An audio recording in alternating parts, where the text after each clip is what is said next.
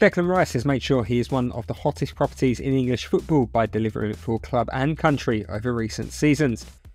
Born in January 1999, Rice's journey in football began as part of the Chelsea youth setup, which he joined in 2006, aged just 7.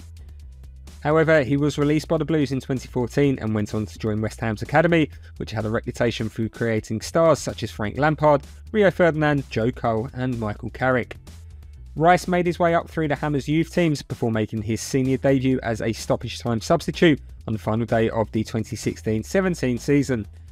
The Englishman enjoyed a larger role in the following campaign and would go on to finish second in the Hammer of the Year award for the club's best player behind Marko Arnautovic.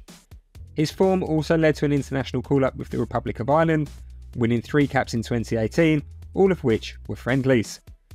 Rice continued to go from strength to strength in the 2018-19 season for West Ham, leading to speculation England boss Gareth Southgate was attempting to convince Rice to switch his allegiances.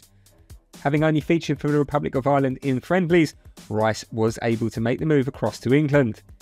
Rice's debut for the Three Lions came in March 2019 against the Czech Republic, and since then he's gone on to become a key man for them under Southgate, helping them finish as runners-up at Euro 2020 and also playing a key role in England's run to the 2022 World Cup quarter-finals.